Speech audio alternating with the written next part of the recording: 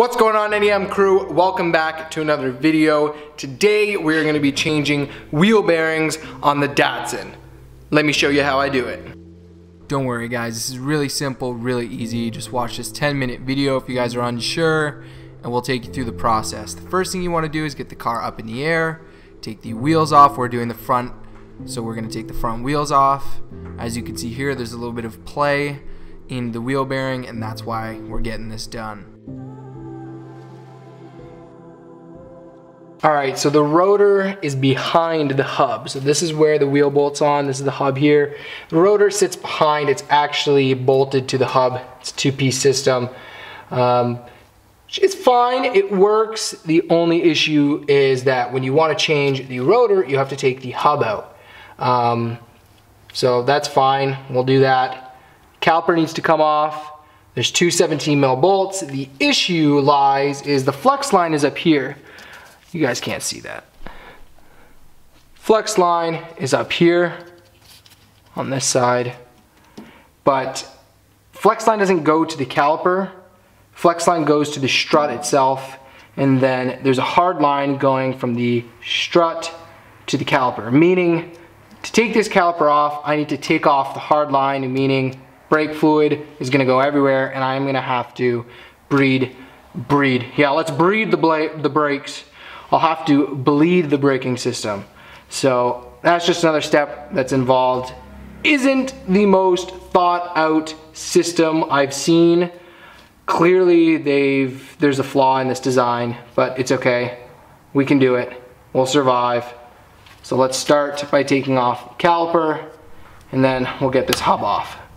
As I mentioned, the caliper is held on by two 17mm bolts. We'll get that out. We're going to take the hard line off with a 10mm. A line wrench is a little bit easier, but any 10mm should work. Wrench, that is.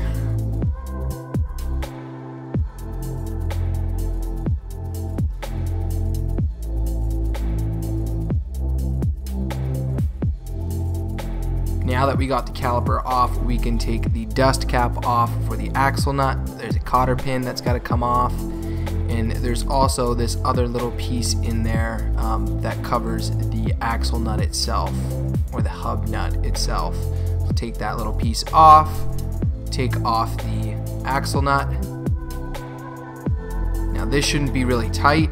The torque spec isn't too crazy, so it should be pretty loose. Now you're going to take, there's a washer off, and then the outer bearing portion. And once we get the hub and rotor off, as I mentioned earlier, it's a two-piece system, so there's 4 bolts that will allow you to take the rotor and the hub and separate them.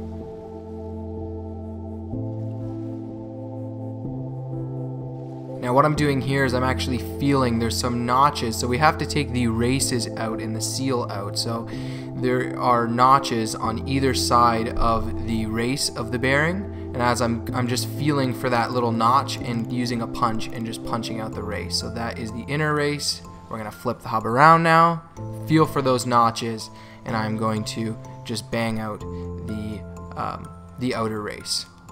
Now, this is a pretty greasy job. Now I'm just trying to get the grease out of here, and we're gonna start fresh and put everything new. You can reuse the grease if it looks good. In my case, I don't know when this was last changed, so now it's all cleaned up and we have something fresh to start with.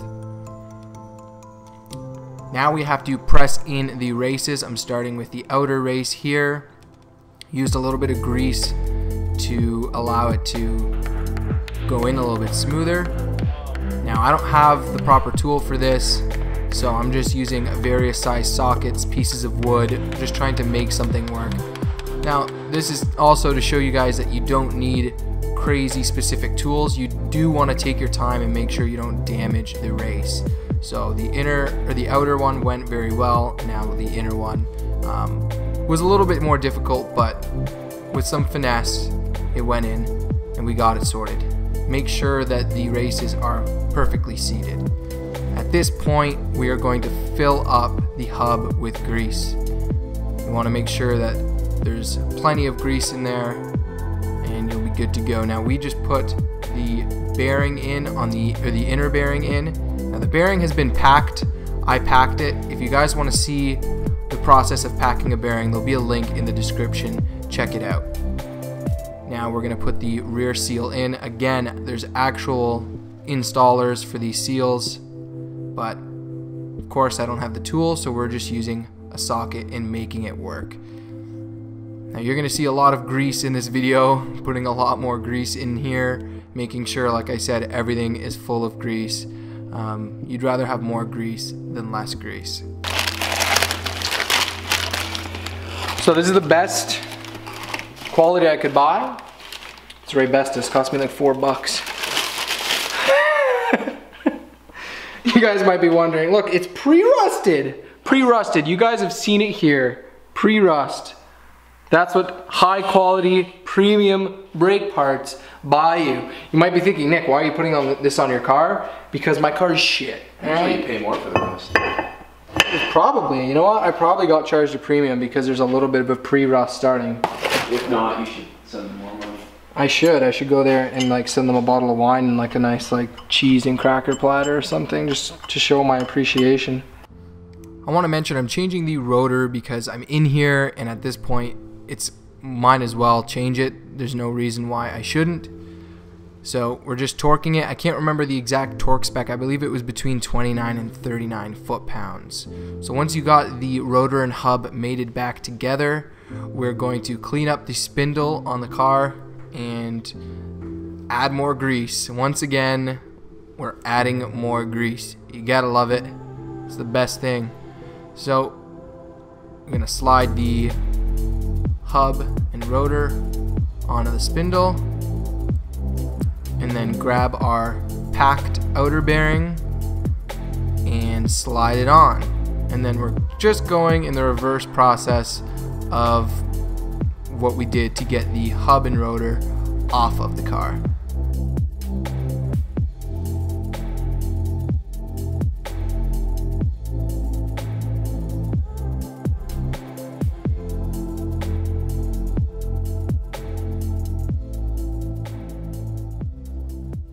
Alright, so we pretty much got everything back together. We are going to go ahead and torque this now. There's a little bit of a procedure. It has to be torqued to, I believe, around 22 foot-pounds at a maximum.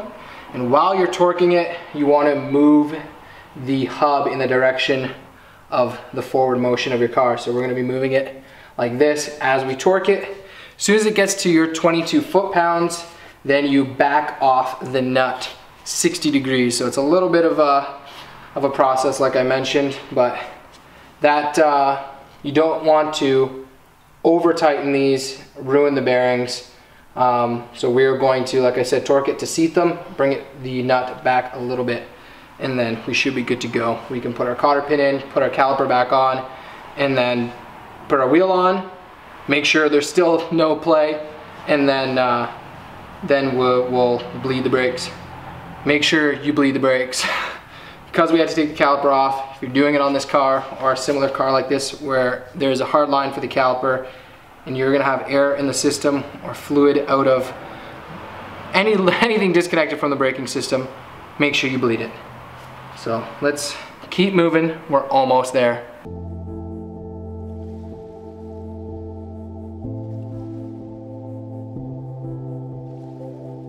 So we just torqued it. It's a little bit tight, which is how it's supposed to be. We're seating everything.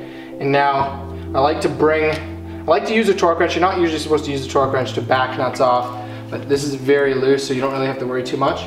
I like to bring it to the point where the bar here is pretty much flat. You know 90 degrees is right up here.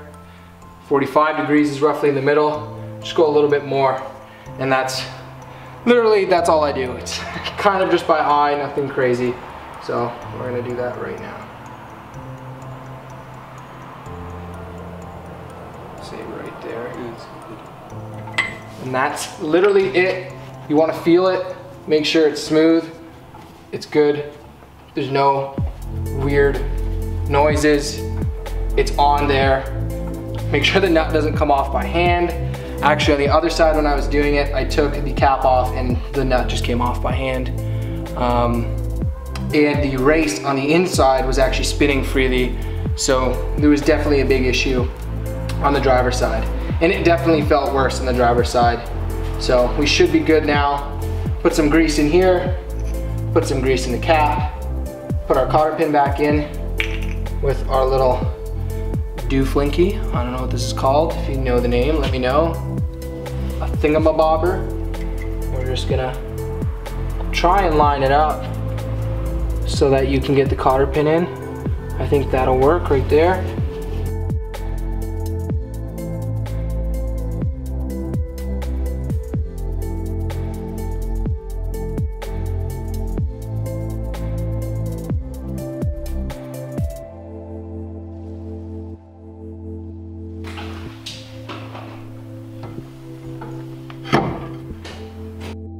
Once we get the brakes all back together, that is pretty much it. Make sure, like I said, you bleed the brakes and you should be good to go. That's a wrap for this video. Hope you guys enjoyed it, and we'll see you guys in the next one. Peace out and stay classy, crew.